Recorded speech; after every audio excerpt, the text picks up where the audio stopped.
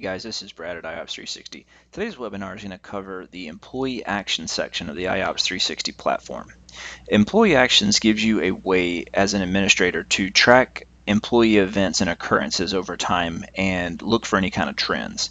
This can be when employees are calling out after they said they were going to sign up for work, like your part-timers. This can be when employees are late, no call, no shows, those kind of things. In addition to that, you can also use this section to track positive employee things, such as when employees stay over and help out the team, late transports, they come in extra for to help out with an event, those kind of things. And then that way, both of these sets of information can be used for evaluation time so that the correct employees are rewarded the correct way. And you can trend any kind of occurrences that are happening on the negative side and hopefully prevent those things from being a long-term problem. So first, let's go in, let's get the Employee Actions module turned on, and any user with admin permissions can go into System Config. We're going to click on the Modules tab, and then we're going to scroll down to Employee Actions, and we'll make sure that that's enabled. The next thing we're going to do is go ahead and do just one quick configuration thing. We're going to go into System Config again. We'll go over to Users, and we're going to select Employee Action Types.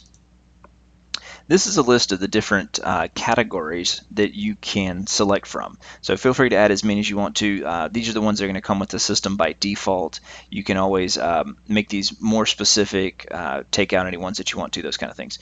If you've already started using this section and you delete one of these, that history is going to still stay with the system. It'll just prevent new occurrences, new action types from being added into the system. So if you do change this list over time, you're not going to lose that data. All right, so now we'll go up to Features and we'll go to Employee Actions, and you're going to see a list of all the employees on the left that you have access to. So if you're a supervisor over 3 people, you would see those 3 personnel in the list. A non-administrative user will not have access to this section at all, and then users that are super user, sysop, and user administrator, those are going to see all employees across the system. So we'll pick a user here. And you're going to notice that there's 3 tiers, there's 3 levels in this accordion.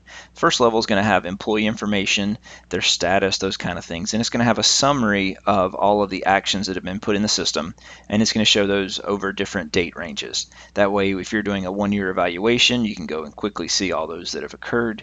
And then if you're putting in those and you're starting to see a trend that's happening in 15, 30 days, those kind of things, possibly head those off at the pass if it's a negative thing. If you'd like to create an action, you've got that here, and we'll get to that tab here in just a second. We can collapse Amelia there, and we'll look at the action history. This is going to bring a search range of all the events. Any of these, you can click on them, and you can see additional details like who the person was that created it, the date and time it was created, any edits, those kind of things as well. And then you have your different filters up here. And then the last section is the Create Employee Action. So if you clicked on the Create Action from the top user profile one, that's basically going to open this lower section. Again, show you those lists. We'll do Kudos and Teamwork. It's going to default to today's date, but you could back that up if that was yesterday, those kind of things. It's not going to let you use a date in the future. And then came in to help with coverage.